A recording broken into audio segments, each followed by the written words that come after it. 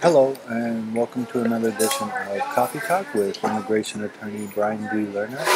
In this particular video, we're talking about L-1 visas. Now, you're asking, what is an L-1 visa?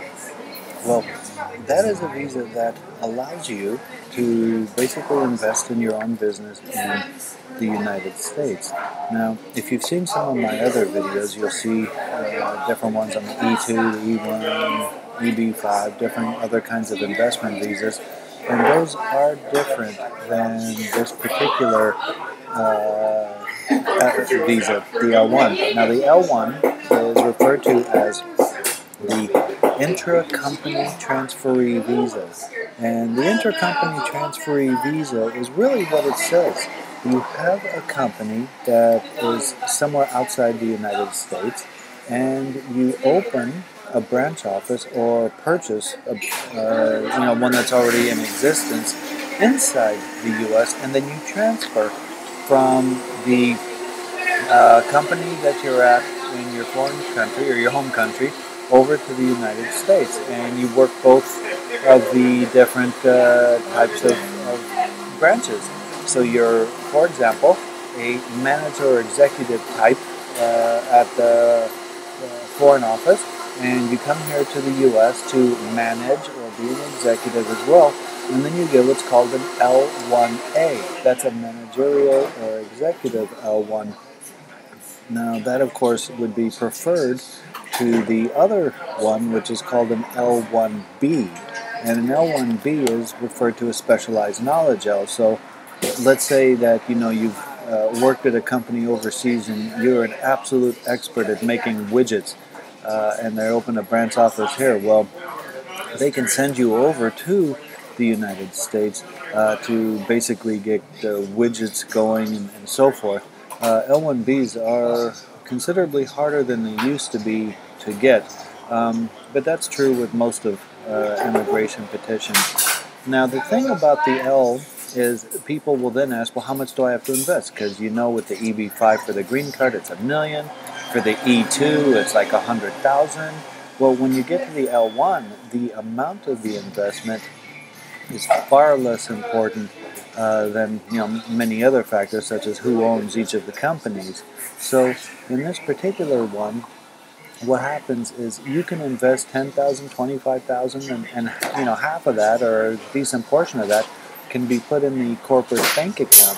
So let's say that you're an accountant and you have your own accounting firm in the foreign country, your home country. You can open up a little consulting branch office in the U.S. $10,000, $15,000. Most of it will go into the corporate bank account, and then you get a little office. You get a secretary, get the phone lines. You go as far as that goes, and then you're able to get the L1 and work both of the particular offices, and it's a multi-entry visa, so you can go back and forth and back and forth. Now, a lot of people ask me, well, what's better, the E2 or the L1? Well, first of all, you have to, that question doesn't even come up if you're living in a country that doesn't have the availability or ability to get the E2. Let's say, for example, you're from China. If you're from China and you have lots of money that you want to invest in, be an entrepreneur in the U.S., you're not coming over on an E2 because there is no treaty with China. What you're going to do is you come over on the L1. So it's a great way of still being able to invest in what you want, but not being prohibited from coming over because there's no treaty. There's no limit on the number of L1s per year. There's no countries that can't come. Basically, you have to have worked at the company in your home country for at least a year in order to come here to the United States to open up a branch office. Now, the branch office doesn't have to do the same thing. I mean, you could be selling, pottery in Egypt and come here and buy a Kentucky Fried Chicken. It doesn't make any difference. Now they're going to ask why do you want to do that? But that's all part of the L1 petition, anyways. So basically, when my firm prepares the L1, there's three different parts. There's the L1 petition itself, then there's the incorporation, which there's lots of documents and so forth that's needed to show that the ownership is the same as the foreign country and so forth. And then there's the business plan. And we have to show, the outlook of the L company over the next few years, that it's going to be doing good and it's going to be making, money and so forth. And basically the business plan that my firm prepares has lots of pretty charts and graphs and, numbers and all that to make it look good. And so then what happens is once the L is prepared, it cannot be sent directly to the U.S. consulate or U.S. embassy, as would be the case with the E2. So the L1 goes to USCIS here in the United States, and if it is approved, then they will send the approval to the U.S. consulate. You will then have an appointment to go pick up your, L visa, assuming you pass the interview. So you'll have a copy of everything in your hand, study it, of course, and then you'll be able to go forward and get the L. Now, here's a nice thing about the L. If you come over on an L, your spouse will be able to get a work permit to work anywhere your spouse wants, no limitations. Your kids who are under 21 and single will be able to go to any school they want. They don't need to worry about whether it's private or public, whether they accept non-immigrant students. You don't have to worry about changing to an F1. It all is available on the L.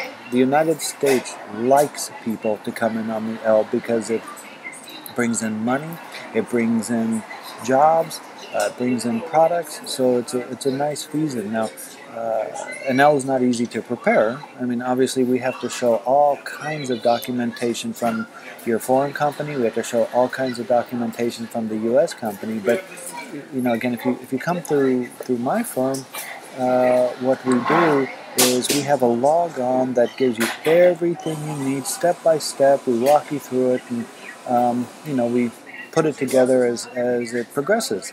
So that's how that works. Now, there's two different kinds of L's that would be approved initially. There's the L1A, there's the L1 for the new office, and then there's one for an existing office. Now, if you come and open up a new office, you're only going to get an L for 1 year, because they basically want to make sure you're not coming to say you're going to open a new office, then, go get a tan on the beach all the time. So that'll be 1 year. Now, if you buy an existing office, one that has been in operation for more than a year, then you'll get up to 3 years on the L, okay? And then you can extend it. So for an L1A, which is a managerial type, you can go all the way up to 7 years, and for the L1B, that'll be 5 years. Now, here's the nice thing about the L, because people always ask, well, can you get a green card from it? Well, technically, no. The L is a non-immigrant work visa, although it's a very nice one. What will happen is, if you get the L and work sufficient time on it, you can then apply for what's called the EB1 Multinational Manager Visa. And the Multinational Manager Visa, again, it's similar to an L, it's just more involved, but it is for the green card. So if you own a company overseas and you have, sufficient funds and time and resources to get a branch office in the U.S., it actually is a very nice stepping stone for the green card. L1, multinational manager, green card. And if your kids are under 21 and single, and your wife, they all are derivatives, and they can come along with you. So keep all that in mind, and if you'd like to get a consultation on the L, go ahead and give me a call or click the links to schedule a consultation. I'll be happy to help you. Okay, more in the coming videos.